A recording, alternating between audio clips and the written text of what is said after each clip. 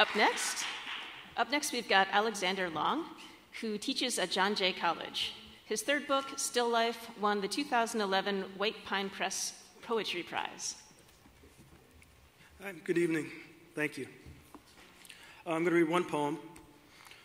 It's about literacy, among other things, and the struggles to, attain it. Malcolm X, transcribing the dictionary in slow motion. The dictionary contains the only sentence that never ends.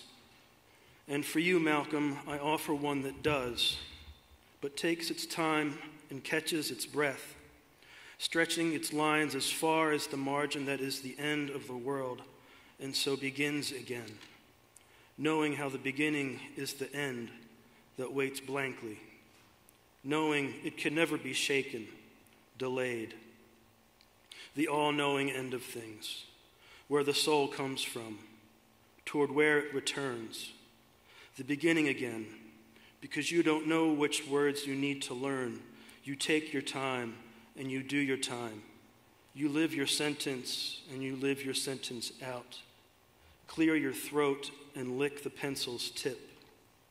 Turn the page and fill your tablets up.